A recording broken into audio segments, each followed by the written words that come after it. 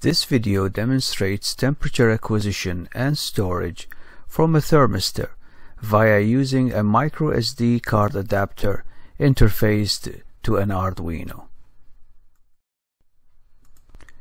The micro SD card adapter module is shown here, which is interfaced with the Arduino using serial peripheral interface communication. The pinouts are chip select, serial clock, master output slave input, master input slave output, VCC, and ground. The implemented circuit is shown here.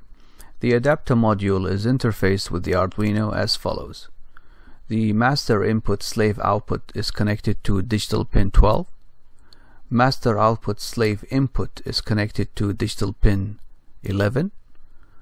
We have serial clock connected to pin 13, and we have chip select connected to pin 10 of the Arduino.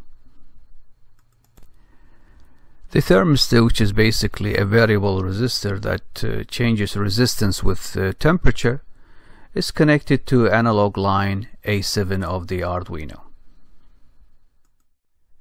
Measurements are now taken from the thermistor and converted to temperatures in Celsius, which are stored in a file in the micro SD card and also displayed on the serial monitor of the Arduino IDE.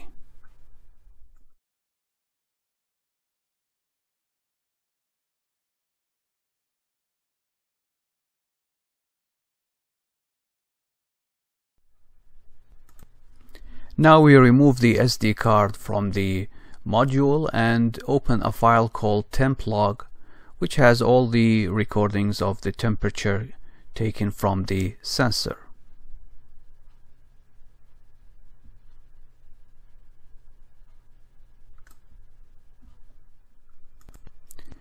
This is the C++ program used in this project.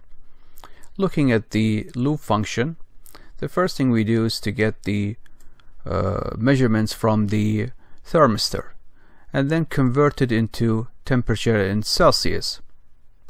Then we create a string called data string and copy into this data string the temperature in Celsius. And then we open a file, and the file is called temp.log, and the file will be created inside the micro SD card. We will then copy the data string value into this file and also send the data string value into the serial monitor of the Arduino IDE, and this process continues.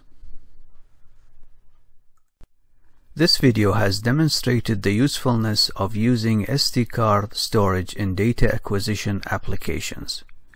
In a future video, the SD card adapter will be used to store environmental measurements such as temperature, humidity, and pressure.